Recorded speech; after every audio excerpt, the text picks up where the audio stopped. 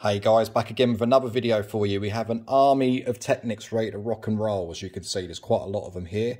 You'll recognise a couple of these as well. So starting off with Howard's turntable. This is a 1210 M3D. Some people like to call these Mark 3Ds. It is in absolutely stunning condition. Stunning condition. He's already brought in another turntable actually before with me previously. If you look on my previous videos, this is his second deck from his private collection. I believe this was used purely for hi-fi use before he got it. Comes with a dust cover as well, and everything is cleaned up lovely. Look at his platter on this. Look at it. Everything on this is just so nice. It even has the original foam for the 45 adapter, and look how clean the foam is. It's very rare that I get turntables in, especially M3Ds, in this condition, and it's totally original. Apart from a couple of age-related marks that you can see on the corners, that's really the worst of it. So he's rocking on here as well the original Technics head shell with the weight attachment on the top and a V505 Stanton cartridge and stylus. Proper old school. I used to love them back in the day, as well as an Autophon Concord Pro S, all original. And some Fantasia slip mats. There is original slip mats. There's a pair of them actually on there. He did include both of them for me to give a bit of a clean, and that's the best I could get them. But Howard, if you're watching, my friend, that deck, this deck, your baby is ready to rock. Now moving on to Gary, I believe it was Gary's turntables. I'm not going to go over these too much because you'll all be familiar with these from a previous video, but these are also ready to go. They have been wrapped in a brushed titanium 3M wrap. We've got new trims, new LEDs, new sliders, loads of goodies on these, including cables, slip mats. Platters have been wrapped too. Came out extremely well. So we're ready to go. Moving forward on from them, we've then got Sid's turntables. Sid's a returning customer of mine, really lovely guy, knows his Technics like the back of his hand. These are his two original babies that he's bought brand spanking new. Back one in 92, I believe, and one in 2000. The original receipts are even in the flight case as well. So he's only ever used these, I believe, at home.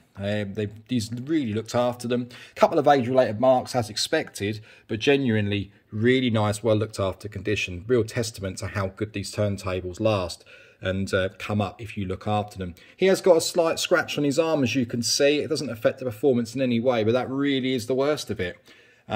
He's got warm white SMD pop-up lamps in these, so LEDs instead of lamps, flat panel LEDs, new switches, new audio cables, but yeah, just coming for a service. Oh, and the ball bearing and spring has been removed from the slider units as well as requested. So these are brand new slider units, trims, and they're ready to rock and roll with new shaders. Moving on again, we have got these beauties. Now these are a bit different. These are the original Mark IIs. When I say the original, we're talking late 70s, early 80s models. They were in a hell of a state. These are Peter's turntables, and I spoke to Peter on the phone earlier about these, and there's a reason why I have the slider units actually on top of these decks. He's got brand new sliders internally. Now, the big problem that you have with the older models, if you look at these two, so these have been recent. One of them was recently, well, I say recently, one of them was replaced. I don't know who by. He did explain to me who it was by, someone else that repairs Technics. And you can see this is a newer slider unit, whereas in comparison this is the original from the other deck. It's a completely different pin configuration, and he was complaining that his pitch control does not move properly and gets stuck, and as you can see it does. Now with the original style of Mark II slider units, you'll see it's almost like a sheet of rubber that sticks underneath the housing for the pitch. And unfortunately, over time, it starts to deteriorate. And if you get anything inside this to stop it from moving, or you catch it at a weird angle, the rubber will start to perish and it will fall into the unit, or at worst, it will just bend around inside and physically stop the stem from moving. And that is exactly what has happened with this slider. So I had to order two brand new PCB housings, because the other one, which actually was replaced, look at the state of the soldering.